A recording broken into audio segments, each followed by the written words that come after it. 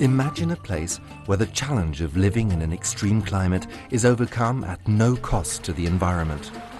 Imagine such an eco-friendly project emerging from the sands, which also produce much of the world's polluting hydrocarbons, a place that has 10% of global oil resources. Imagine Masdar. A $15 billion government-funded drive to make the Emirate of Abu Dhabi an epicenter of green technology. Masdar City is trying to develop a platform for the highest possible quality of life, where people can wake up in the morning and say, my environmental footprint today is zero.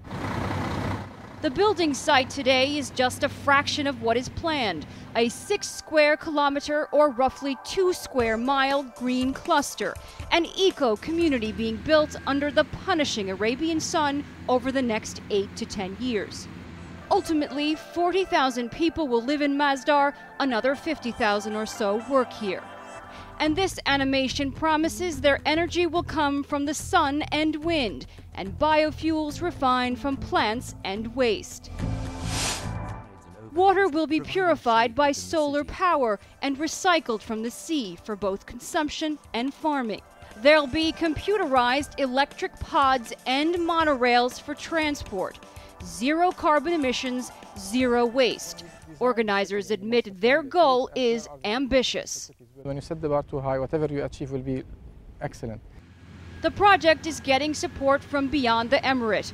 The World Wildlife Fund has endorsed Masdar City and Abu Dhabi's wider project to include green technologies in its explosive growth.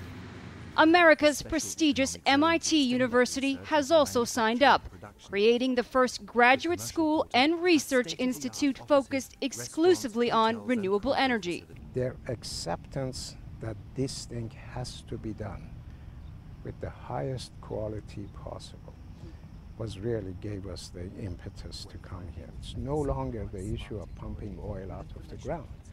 It's the issue of competing globally for the same issues, and that they need a highly trained people.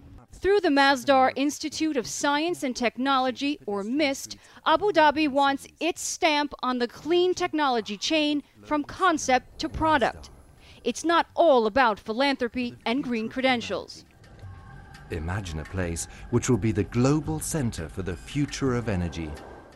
When its old fuels begin to run out, Abu Dhabi wants to be a world leader in harnessing new fuels.